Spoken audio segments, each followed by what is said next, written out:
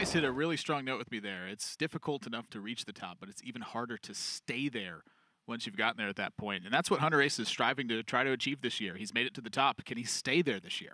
It's a great point. It's something that Thijs really blazed the trail in doing, where, you know, back-to-back European champion is one of the things that's always held up in Thijs's legacy as a competitive Hearthstone player.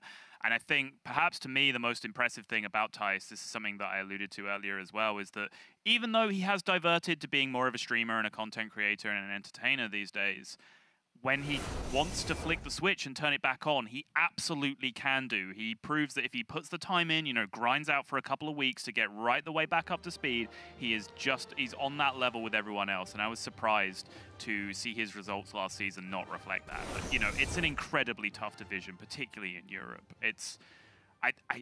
I know we sort of meme back and forth with each other, not just me and you, but with the other casters. I think with how much of a meme it's become, like, distracts from the point of how adamant I am that Europe is actually the best region, like, by some distance. Stats from, like, the Masters Tour so far will bear that out as well in terms of, like, the Grandmasters results. But someone in the Europe region was going to have to suffer, and Thijs was just one of those players.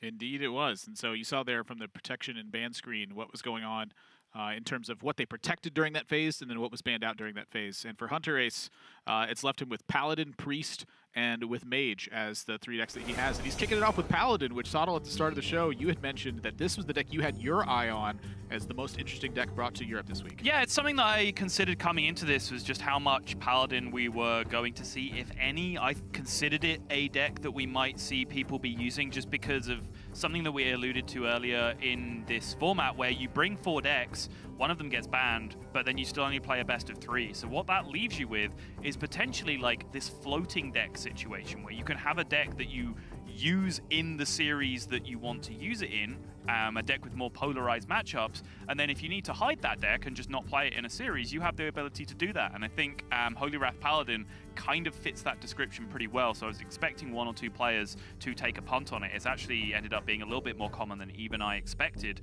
But hunterace's version in particular does have that Zephyrus the Great thrown in there as well. Zephyrus, not just a tool for Highlander decks, but a tool you can consider with decks that want to draw towards the last few cards, because it's not just duplicates starting in your deck, it's duplicates remaining in your deck. If you can get down to the point where you've drawn 1 copy of every card, that Zephyrus is active. So that's why we're seeing it in this Holy Wrath Paladin from hunterace, and also, for example, in rogue decks that play Myra's Unstable Elm. Yeah, it's a really strange card, but one I definitely love. I can't wait to see that card just continue to get fleshed out as well as the patches from the developers come in to try to increase the IQ of Zephyrus so that he recognizes board states better.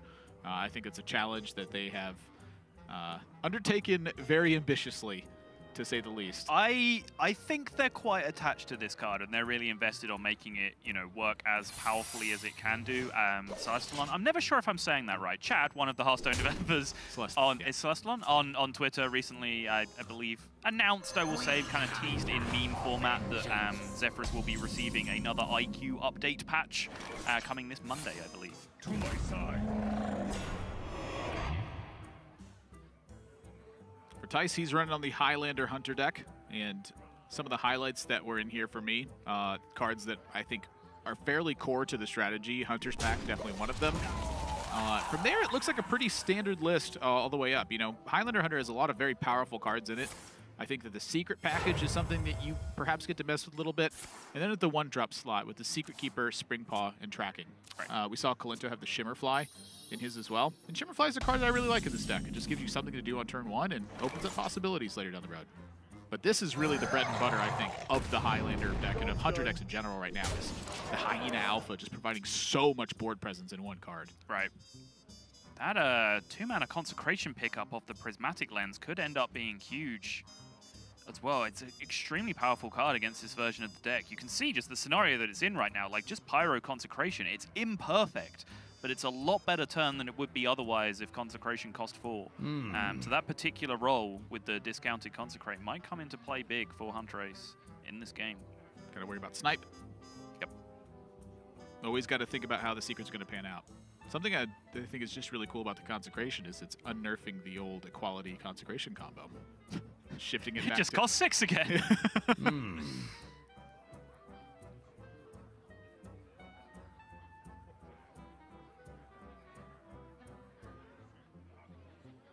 There's a lot to think about with this Holy Wrath Paladin deck as well. The major goal is empty your deck of all cards by protecting your life total heal cards and lots of AoE and timeout as well. Get to the end of your deck, you play a Shirvallah the Tiger for 0 mana, you shuffle it back into your deck with a Baleful Banker, and then launch a Holy Wrath for 25 points of damage. Right. That is a difficult task to perform amidst the fact that you have to parse out your resources in a fairly close to perfect way. You have to get through your deck very quickly against any deck that's going to apply pressure, in this instance Hunter. And then at the same time, you have to be doing this while you're managing your hand size. Because this is the kind of turn where hunterace would have been okay with using Prismatic Lens. You just can't.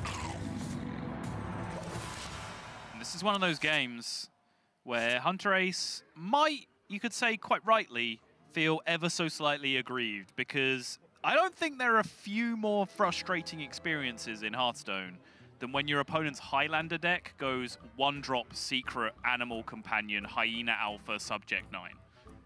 Like, it just doesn't feel fair at that point, does it? They have one of those cards each, and they're pretty much the perfect draws for the scenario. Define fair.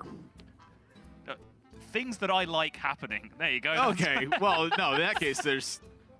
That, in this current context, is my definition of fair. Yeah. I think that what Thijs has done is fair so far, just because it's just minions. When minions do disgusting, gross things like Reno Relicologist or like King Ferris, when those cards come down on curve and I'm losing, it's like, well, that is quite ironic. All right, I'm just going to end my point there. Long story short, just minions, those are fair. Okay. I was trying to fill up all the time that Tyson's going to take thinking about this turn in sequence. Sorry, I cut you off. We've got to find something else to talk about now. Go ahead. Well, speaking of the unfair thing, I mean, do we get to start calling it unfair when Thijs has the Zephyrus on top of the perfect curve of minions as well in his Highlander deck? When you're using it. And what for? I mean, likely burn damage. Savage Roar? Yep. Oh, it doesn't offer it because the 4th mana is active? So it often doesn't... This is something that I found with Zephyrus, is that it often doesn't value a huge amount of damage that isn't lethal, and particularly there, because you have the 4th mana available, Zephyrus does very much value Soul of the Forest in positions like that. That's something that I've noticed as well. It really, really loves that card, and probably rightly so, right? Like, building a protected board, turning all your 1/1s later into 2/2s. That's an incredibly powerful thing to be able to do in the scenario. If you played the Lynx first, would that have changed the offer? I mean, my guess is the mana consideration is why Soul of the Forest came up over Savage Roar. It only offers basic and classic cards. So if he played the Lynx in that spot before the Zephyrus, he would have had 3 mana remaining. Right. But as I said, as I said, it doesn't necessarily value a huge amount of damage that doesn't end the game as highly as it does effects like Soul of the Forest. Curious about that. Build a board and stick it.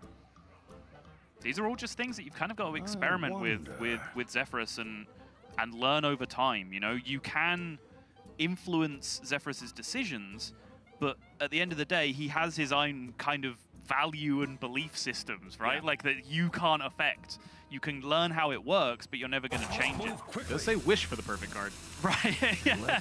He will decide at his leisure whether you receive it or not. There are, of course, the occasional problem where, the strict definition of a perfect card is binary, and Zephyrus just gets it wrong, and I think those are things that the developers will aim to fix over time. But, whether dealing 15 extra points of damage that don't end the game there is better than a Soul of the Forest, like, that's something that you can debate. Technically subjective. Yeah. Unless you're talking to me, of course. I mean, you could have said 7 extra damage. I'm on board. 1 extra damage or Soul of the Forest. I mean, the hero power deals 2. I'm convinced. I'll take the Soul of the Forest. Okay. Mountain Giant ended up being pretty good, though. Yeah. And that sound is why. The big noise. Yeah, Mountain Giant, another card that Zephyrus does very heavily keep an eye on. It's a card that you will see a lot. So it's a card that you really need to be aware of. And I think that's potentially something that Thijs looked at there and why he did leave the 4 available, because it did then cost him the 4 to play the Mountain Giant. Yep. For Thijs here, I am loving the idea of the Snipe and Eagle Horn Bow. It ensures that you get a crack with the Eagle Horn Bow, and it also ensures that if hunterace plays a minion, which is leading up to the point where he's going to need to pretty soon, you get the additional charge on the Eagle Horn Bow. Sure. So he's favoring the board presence and the snipe, which is, I think, fairly close to the same. I would have favored the bow just simply for the push potential that's happening at the moment. Perhaps, though, concealing the bow means that hunterace tricks himself into trying to stay alive with a very low life total, and that gives Thijs an opportunity. You know, that's something that every single time I see top players forego damage, that's one of the things they have in their mind when I've talked to them later down the road, like at an event or referencing it, you know, messaging on Discord or whatever. They always tell me, oh, I was trying to surprise my opponent with the amount of damage that I had available afterwards. It was very real last series when Swids did that exact thing with his wrench calibers, and it paid off huge. You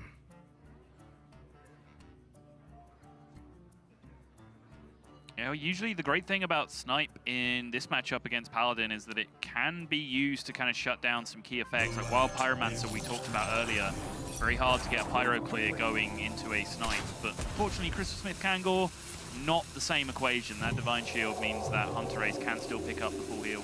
Yeah, and hunterace still has to think about... Nope. He has to think about Rat Trap. Yeah, and he was really going fishing there for better options against this Mountain Giant. Didn't have one available.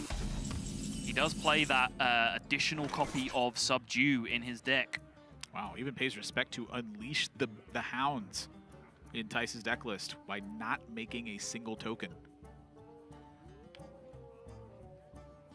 Unlikely to be relevant. Unlikely to be relevant in your benefit. So yeah, I agree, turning it down. Thijs there had 11 on board plus 6 from hand with Eaglehorn Life Drinker. He was just 1 off on that turn as well.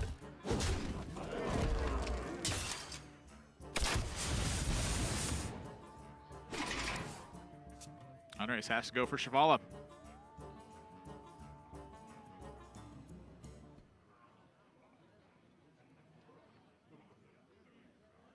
Get to lens sometimes. Nope, you got 10 cards in hand. You do have both Holy Wraths in hand, though, so... You know, the question of burning the card being relevant. Let me think. Yeah, I mean, the issue is the 3 damage that still comes through from this Ursatron, potentially still ending out the game if you go with the Shivala line. Stop that first. Yep. It's fortunate on the draw. It's time to test your metal. And that's got to get shuffled back. 3 coming back from the snakes. Quickly. 3 on board, 3 from the weapon, 3 from the Life Drinker. That's lethal. There's so many things to think about, and Hunter is just, when it's not being contested on board, is so good at keeping the pressure going. Thijs sticking to accepted card game etiquette, showing all the damage first, so hunterace is free to give it up if he wants, and he does so before those snakes can even come through.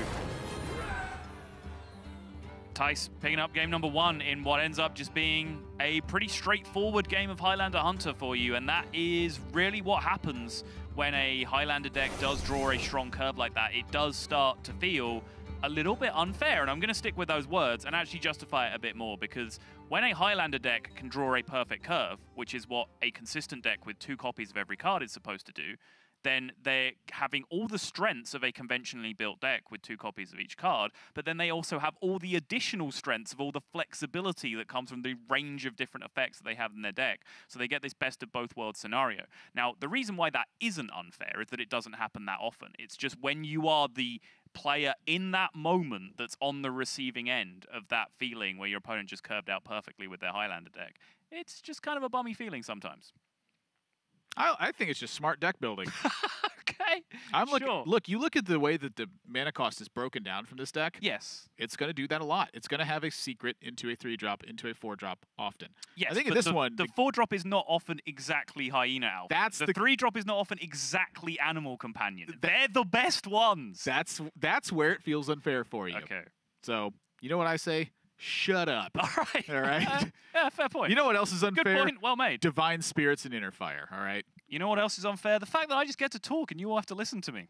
Unlucky. Yeah. You know what else is unfair? In fact, we got to go to a quick break and then come back afterwards. So that's exactly what we're going to do. When we come back, it's Thijs versus hunterace. Game number 2 is coming up. hunterace down a game, trying to tie it up.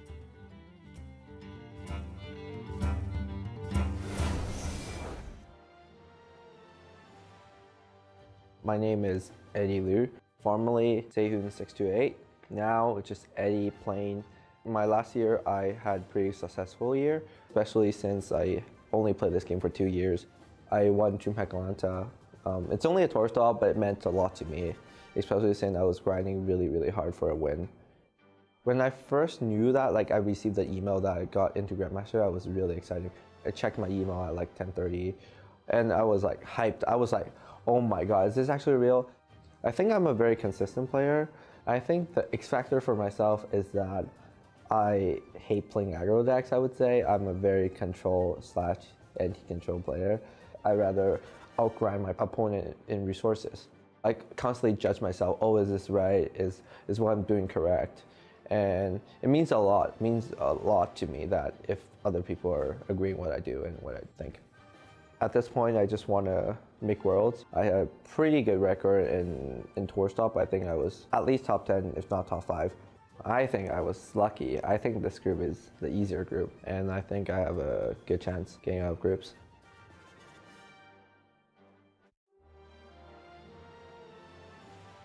My name is Fei Liang.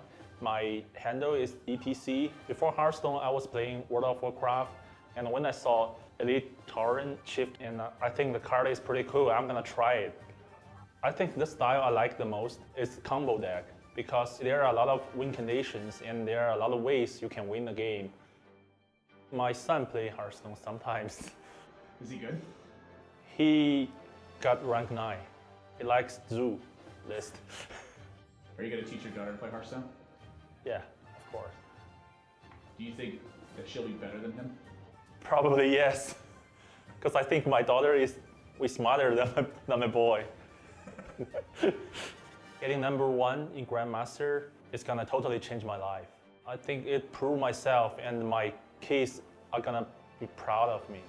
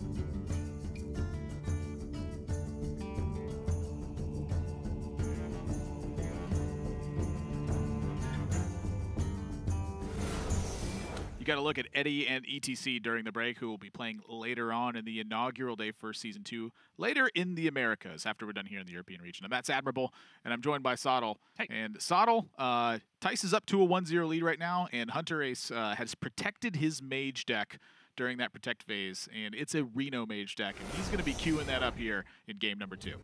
Yeah, it's kind of good old-fashioned Reno Mage. It's a very different effect that Reno now has, but this is an archetype that we've seen before when Reno and Highlander effects were very prevalent in the metagame, and it's back. This time, of course, that Luna's Pocket Galaxy kind of having its swan song week here in Hearthstone Grandmasters, as it's going to go back to the murky depths of 7 mana, alongside those 2 Highlander effect cards, Reno the Relicologist and Zephyrus the Great. Zephyrus we've talked about at length, but Admirable, how does this Reno compare to our last Reno? Well, initially I thought this Reno was just not that good. Really? And then as I saw it kind of get played, I was like, wait a minute, this is still a mage deck. It still is a good deck. And then I saw Reno like when you're ahead, and I was like, whoa, yeah, that just ends games sometimes. I was gonna say, it surprises me that you did not think this was a good card, because you see this number on here, that's this 10. You know, 10 is a big number, right? You see that card in the word in the bottom right says minions. Yeah. Yeah, like that was what was concerning me about it, because I thought you could just like have a clear board and you're like, Tenya.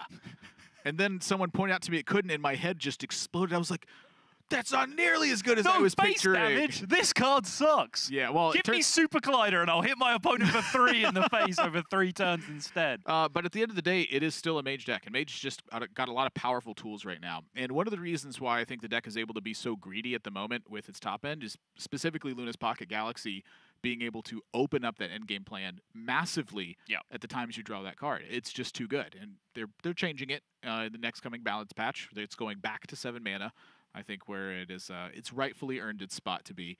But that's going to change the whole dynamic of how mage has to be built. Like, you're not going to be able to just run a bunch of 7, 8, and 9, and 10 cost cards anymore because you don't have a way to discount them in the deck. You're going to have to actually just spend all that mana at some point. That throws mage into a whirlwind of deck building as far as I'm concerned. And I want to touch on this briefly. I tweeted about this as well, but like, I, for one, am personally super happy that they just did a bunch of absurd-sounding things to cards, right? Like, you know, Luna's Pocket Galaxy going to 5, Christology, you know, 1 mana draw 2, and then, you know, Christology's ended up fine, so they just kind of left it there. Like, Holy Wrath Paladin isn't dominating the game. They've just kind of left that chilling. The parts that didn't work, they're going to roll back, like Extra Arms and Luna's Pocket Galaxy. And I think that's a very exciting thing to, you know, consider being possible for the game in the future. It makes me very, very excited for, like, what other things they might do in the future that really play around with, like, the digital space of Hearthstone. Yeah, and that's exactly where I was going to go. You know, back in the day when I played cards, you had to go physically obtain the cards, and if a card was too powerful, you had to ban it. Yeah. And it was just gone. All the work you did going to find those cards as the player, they were just gone after that. There was no way to change that. With the digital space, there's so much that's able to be toyed with that. And so the fact that it's just been more deliberate and I'd say aggressive lately on, I think it's making the game just much more interesting. I think powerful cards are very fun. I think when cards are too powerful, that's when you just go ahead and tone them back. Right. And now both players in what is a very common matchup these days, 2 of the most powerful decks and classes in the format right now. Both players really have their big power plays available to them. Hunterace does have that Luna's Pocket Galaxy locked and loaded. Thijs, on the other hand, staring at great removal options with that Restless Mummy, with the Ziliax, with the Omega Devastator, but all leveraged behind that Dr. Boom Mad Genius, which will be able to come down on curve and start competing with some of these minions as well.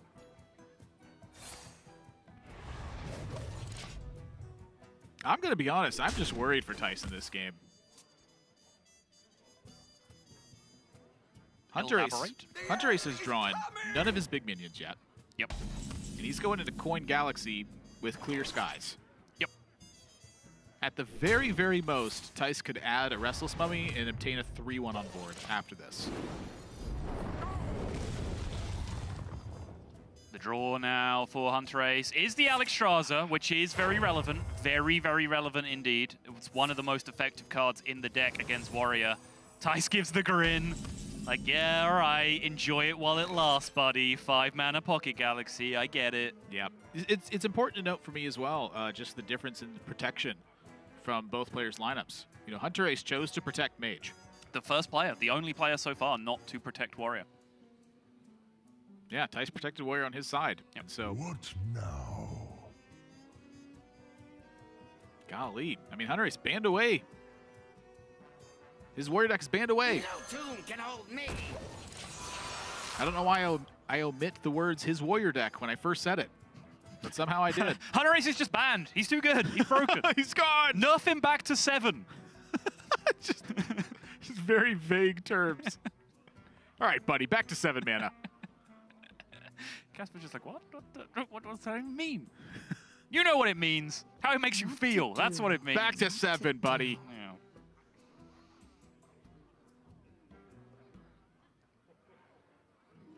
That's the face of a man who costs 7 mana.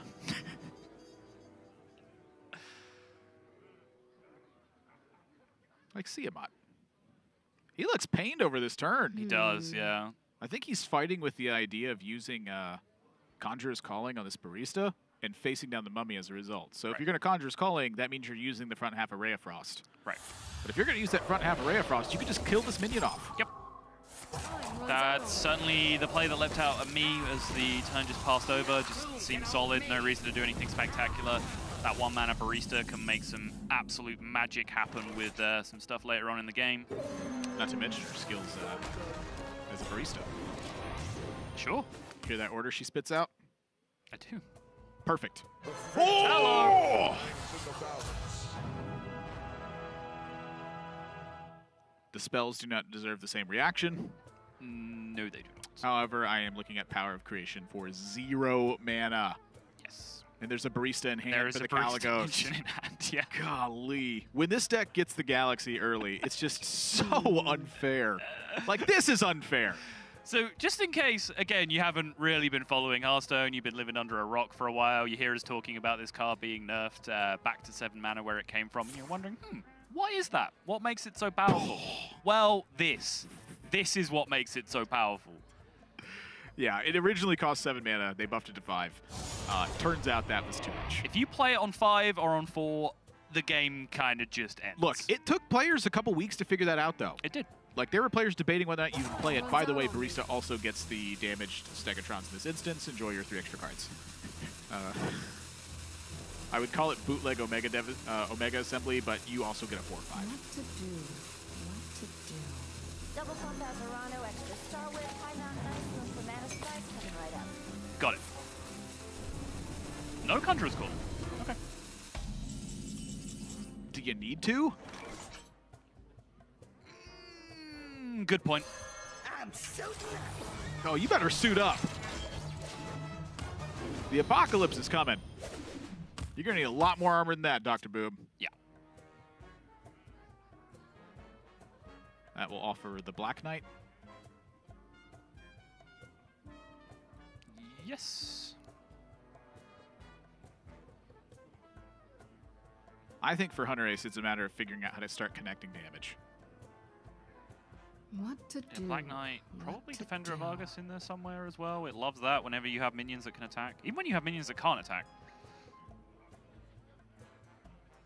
Yeah, I like saving the Zephyrus in this instance. Agreed. Hunter Ace has included the copy of Elemental Evocation in his mage deck list as well. It's a really cool card in this mage deck. It's actually one of the things I really like about it is there's some iterations with Zephyrus early on and later on that can be absolute blowouts. So at the end of the game, if your opponent's down to 10 health, you can Elemental Evocation the Zephyrus in the plane because he's an elemental, and then Pyroblast. And Zephyrus goes, oh, you have 10 mana left. This is a weird situation that I'm not used to encountering. Yes. Would you like a Pyroblast? Also, early on in mage games, if you have coin, you can play, on turn 2, you can coin, Elemental Evocation, play Zephyrus, and it will offer you Edwin Van Cleef for an 8/8 on turn 2. Yep. I think that's 2 really cool iterations that can absolutely win you games that you would not have won otherwise from just adding 1 card to your deck. Thijs, on the other hand, the iteration that he needs to win this game is that he draws one of the brawls in his deck. Yeah, I mean, you're just not winning otherwise. Maybe you can defend yourself for a turn. And Ziliax is enormous now, right? 2 turns it's had of the buff, I believe. So he does have some ability to restabilize after he gets control of the board, but getting control of the board seems a long way away at this point. Yeah, I mean, it doesn't look like he can safely close the gap to turn 10. Hunter Ace is protected behind 2 5/12s right now. And 5/12 taunt is a pretty large stat line. I think good job by Thijs to cut as much damage as he could here. But this is headed one direction. So it's 5, 10, 14. He would need 14 additional damage this turn, which does not come from Savage Roar or Bloodlust or any available just direct burn spell. Of course, looking at Zephyrus' perfect card options. I wonder. I think hunterace just kind of runs back the turn. I think hanging on to cheap minions like the Mountain Giant right now, it's something I want to reload with in the case of Thijs, you know, picking up Plague of Wrath or Brawl. What to do? What to do? Important to note that Thijs actually does not have a Plague of Wrath in the deck. No, just the 2 copies of Brawl. I do like playing more stuff here as hunterace. I don't think this board in and of itself is quite enough to just continue forcing. This will offer him Tyrion. Inner Fire! Oh, Inner Fire no, it's just 8 it's damage. 8 damage. Okay. That's so smart! Interesting. I don't think I've ever seen a Zephyrus Inner Fire situation like that. That was cool. I never thought of that. hunterace has trained his Zephyrus well. Yep. As well as himself. Unity, precision. Yeah, that's what I was saying previously. Like, I think it was important for hunterace to play more stuff, just so he was defended against turns like exactly like this, right? He's got a pretty clear indication that his opponent does not have Brawl available, so I think playing into the Brawl isn't the end of the world. There's still no reason necessarily just to play all the way into Brawl with the Mountain Giant, but by loading up all this kind of extra damage, he sets himself up in a spot where he just has damage to spare here with the Conjurer's Calling, pushing through the big taunt. hunterace now going to square up the series off the back of soon-to-be departed 5-mana Luna's Pocket Galaxy. Yes. I think off of some pretty fancy stuff that we saw in that game as well. The thing for me, namely, is manipulating the Zephyrus into offering Inner Fire. That was cool. I really did not consider Inner Fire in that position. You can tell that that was not by chance. That was hunterace engineering 1 mana left, 4/12 on board, got the Inner Fire offered by the good boy Zephyrus, and he snap picked it. He knew that's what he was looking for. It came up as he expected, and he executed the game plan. And that, to me, is why Zephyrus is such an exciting card, because it's a card that you actually get better at playing over time. Like, it's a time that, you know, you can feel the feedback loop of practice really pay off for you as you start to understand how to manipulate and exploit this card better. And then the opposite thing from the opponent's side as well. Like, I think when people get really, really good at understanding Zephyrus, you can set up board states in a fashion where you know what Zephyrus will offer your opponent based on like the board states that you've created yourself. And it's just an incredibly deep rabbit hole that some of the best players in the world will be able to dig down into. Why isn't it here forever? Only 2 more years of this card. That's kind of what I'm thinking to myself in this one. But yeah, hunterace, I think, just fully demonstrating the power of Mage in that one. When it draws Luna's Pocket Galaxy, I think it is way too powerful, and everyone has agreed at this point. So let's move on to our third game now, where hunterace has his Paladin and his Priest deck remaining in this one. He's playing with Combo Priest and the Holy Wrath Paladin deck, which we saw fall very quickly in game number 1 to a strong draw from Thijs' Highlander Hunter deck. And so hunterace is going to be on Priest for this one, and Thijs is running back the Warrior deck. So this is a matchup I think that we could very much be in store for, even post-balance changes. Dr. Boom's going to be moved to 9 mana. Extra Arms is being moved back to 3 mana. And those are 2 very critical cards in both of these decks. For Priest, I think it gets hit a lot harder with Extra Arms being 3 mana, as it means your 1-drops don't pack the same punch as they do right now. Perhaps it just means a change of the deck and philosophy and overall, where instead of trying to just blow out your opponent with early pressure, and having one thing live, you go a different direction. But I digress. This is a matchup where I feel like Warrior is at a pretty substantial edge if it can get past the early game with any sign of safety with it. And that is not as easy to do as you might suspect, though. I think, you know, the effect of Nausea Cleric early, the effect of Extra Arms early, really any early minion, you know, you can coin River Croc into Extra Arms against Warrior, and the game kind of ends a lot of the time because you're just beating them down with this big beating stick that they can't deal with. If you proceed along with that pace, by the time they get to their Restless Mummy, your minion already has 7, 9, 11 health. You know, however much health you've chosen to give it, quite frankly. So yes, you are correct. It is all about just getting through that early game for the Warrior, and then they can stabilize to a ridiculous degree. But it's easier said than done in some scenarios. And you see here for hunterace, extra arms kept. Dug for that one drop. Doesn't find it though, but he does have the Nefset Ritualist to be able to go off on now the Tolvir as well. So he is a turn slower than he might like. But still, some damage available to be ramped up very quickly. I think he still might be spot on with this. You know, the coin from Thijs, I think, is going to have to be used very aggressively this game.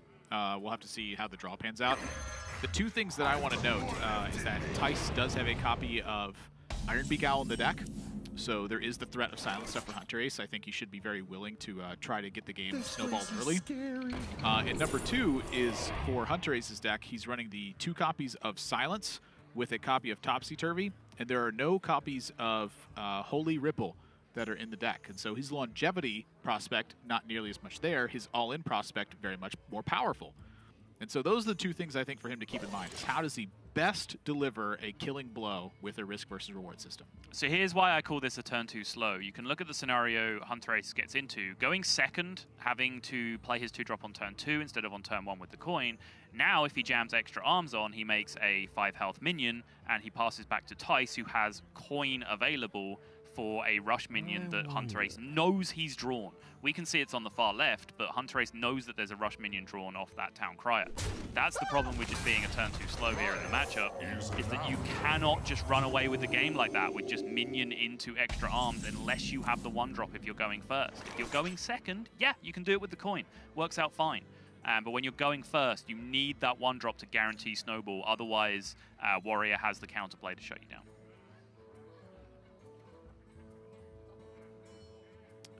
I'm not quite sold on it yet. I'm looking at Thijs' hand, and it definitely seems like it's going to be good enough to get the job done. However, I do think that there are draws from hunterace's side that can really change the landscape of this game. And the biggest one that I'm looking at personally is Northshire Cleric, and then probably Circle of Healing. I think if hunterace finds those 2 cards in the next couple of turns, honestly, that is a huge amount of gas he's going to have to work with. And that's really, I think, one of the faults of this priest deck, is that when it doesn't have the card draw, it really falls by the wayside. Access denied. If you don't get the card draw and you don't get just the massive snowball off the early game, then yeah, it can look a little bit hopeless every now and again. Yeah, and this is a play that I was concerned from on Thijs' side, is if he did not take care of this 2-6 right now, what that could yield hunterace in the future. Oh, yeah, I mean, so Thijs here was in somewhat of a sticky spot because he knows he wants to use those Restless Mummies, those key removal options, to take care of like big obnoxious threats. But that's the problem with the priest deck, is that every minion is potentially a big obnoxious threat. But just on the flip side of that, if Thijs Restless Mummies this 2-6 and takes care of it, then hunterace can start snowballing with extra arms, because then he then knows that the Restless Mummy is gone. Threat of Psychopomp. The threat of Psychopomp is able to come down as well on curve. But now, because the minion is left up, hunterace can just make this individual minion huge. And now he has that base. He has the base that he needs. It's a minion that really starts to threaten lethal over the next couple of turns. 9 health, 10 maximum health is a huge number, even for dealing damage through warrior armor. It's got a nice stat line. Dynomatic doesn't answer it. Restless Mummy doesn't answer it. And that was the one kind of slip-up I think that Thijs could not afford this game. I think his hand gave him a position where he needed to try to check it on a piece-for-piece basis. He opted to play around Psychopomp, and then just fell victim to extra arms, the card that hunterace kept in his opening hand. Yeah. What card would he have kept that he hadn't played right now? I think it's a fairly solid read that that left-hand card is extra arms. At that Northshire Cleric comes to mind. Perhaps hunterace would hold it instead of playing it on turn 1, because they wouldn't have had extra arms. Like that, I think that's a possible read to make. Sure, yeah. That seems more difficult to me than just extra arms, though. Like, I think extra arms is the card you definitely automatically keep. And Northshire Cleric not coming down on 1, that tells me a lot of times that it's just not there. Light the fuses! Doesn't clear off the 2-1 here either. Circle of Healing, second Nefeset Ritualist, both of which can be incredibly punishing here.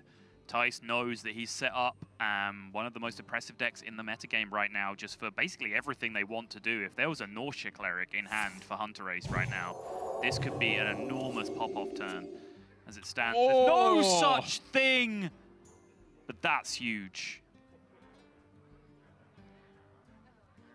Now options for hunterace. Does he value damage? Does he value the value trade?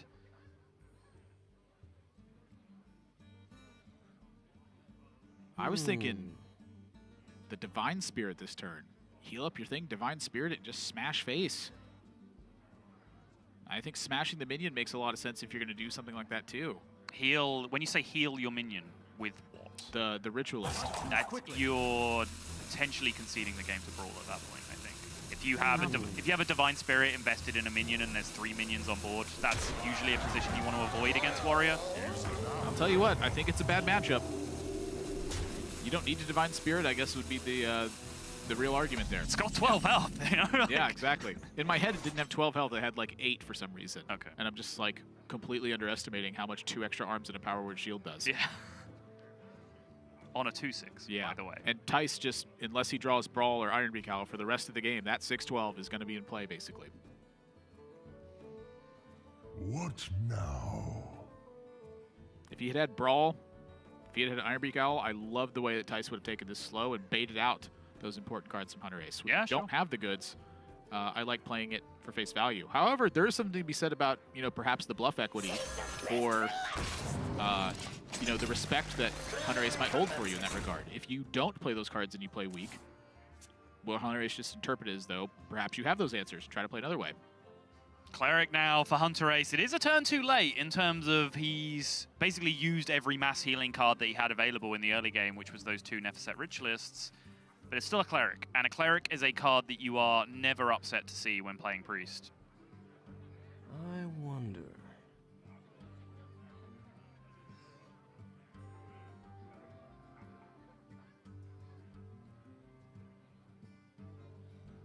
There's a balancing act now for HunterAce. I don't know whether he's convinced himself that Thijs does or does not have Brawl at this point. I must consider.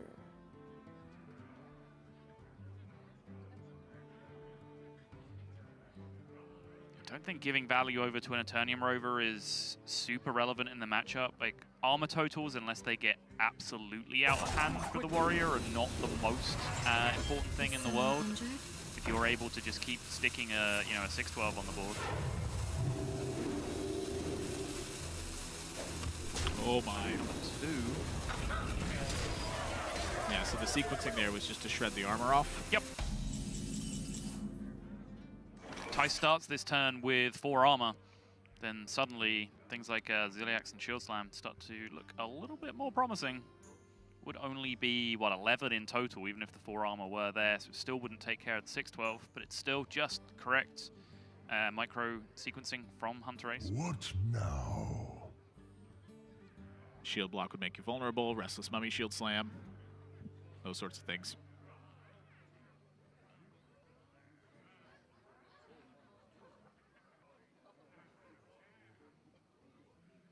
Yeah, Thijs is in a tough spot. None of these plays are matching up well.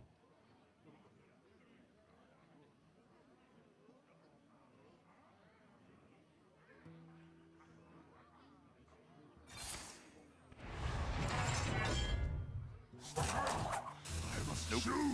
Damage off of killing it. And that means that armor's getting shredded away again. Does that mean we're shield slamming a Nausea Cleric? Well, I think that you're concerned about dying as well, so I think there's justification to just shield slamming that. Okay. Reduce the amount of burst damage potential from a Divine Spirit. It's reasonable because we've seen both Nephset Ritualists. I think that play has a lot more merit because of that. Circle of Healing, obviously, you know, it's full, but it's not a full heal. Is someone injured? Well, it might end up being a full heal this turn. It depends on what these 2 cards are. 1. It's Divine Spirit number 2. There's the Circle of Healing. Wow. 4 extra cards. And the 6/3 goes to a 6/7, and then a 14 and a 28. There's the Inner Fire. No mana for the Inner Fire on top of that, though. High Priest Ahmet joins the hand. Psychopomp joins the hand.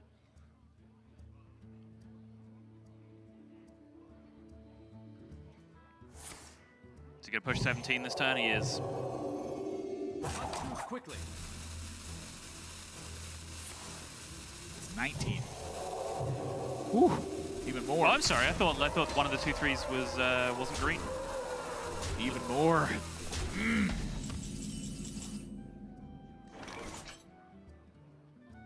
Nothing. There's not a way out of that.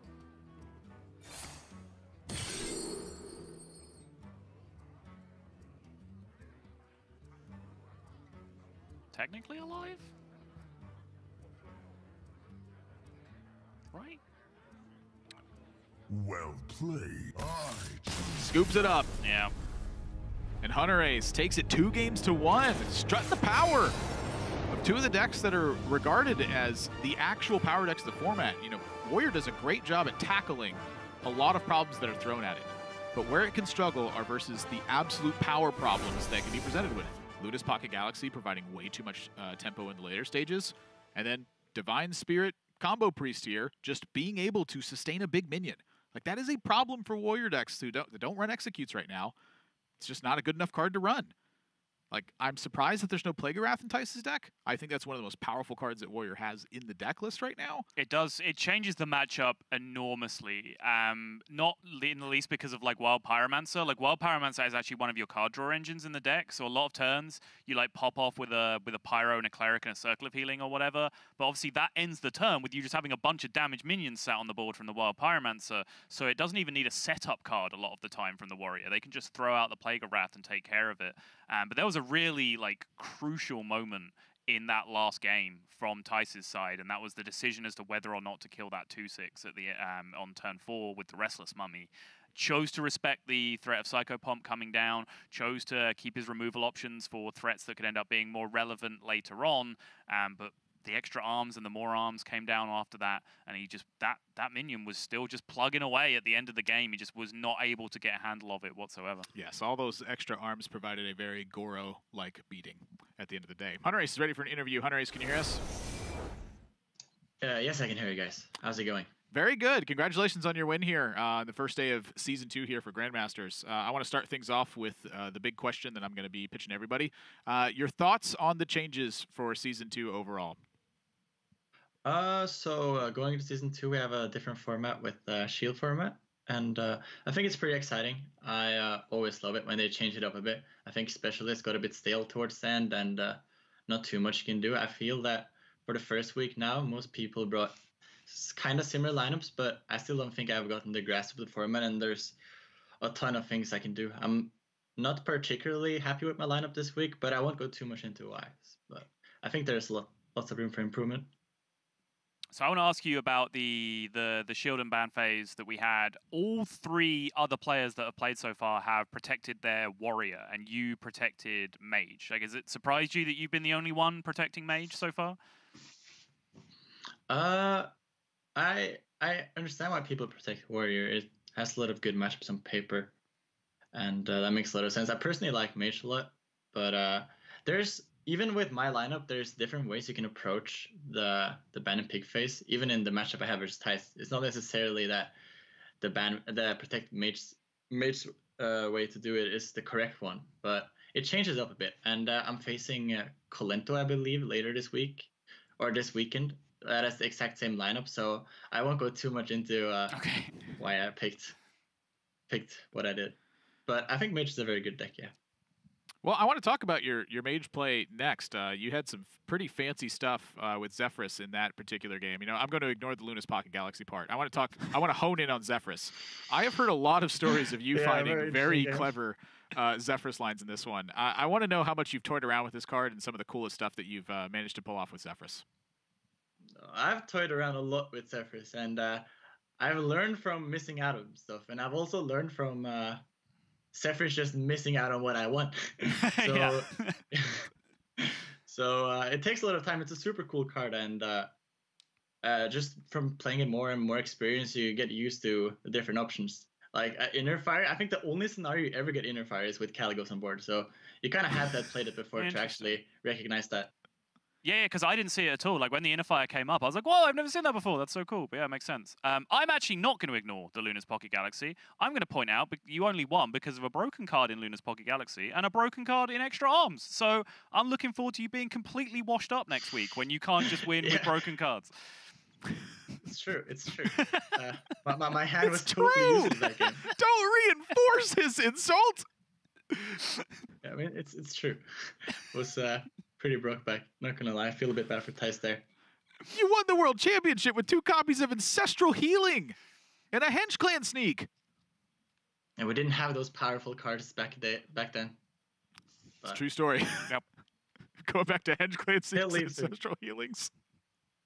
Yeah, Henge Clan Sneak actually almost made it to my lineup this weekend. But not quite. Maybe next time. Maybe next time. All right. All right, Wanderers. Thank you very much for joining us, and congratulations on your win. And I'm looking forward to seeing you play this weekend. Talk to you guys later. I just call him like I see him, man. I don't know. I don't know what your problem is. I agree with you. Because I'm right. You're partially right. I'll give you partially. He's definitely not going to be washed up next week. I'll for sure wind that part back, yeah. You are not correct about that part. No, I'm not. He will not. No. In fact, I'm excited to see what he brings next week. I think he's a brewer, and I think that him talking about Zephyrus a little bit there and how much he's both succeeded and failed with Zephyrus along his side is a tale that could only be told with a story of a man who finds a lamp in a cave somewhere and tricks the genie into giving him a free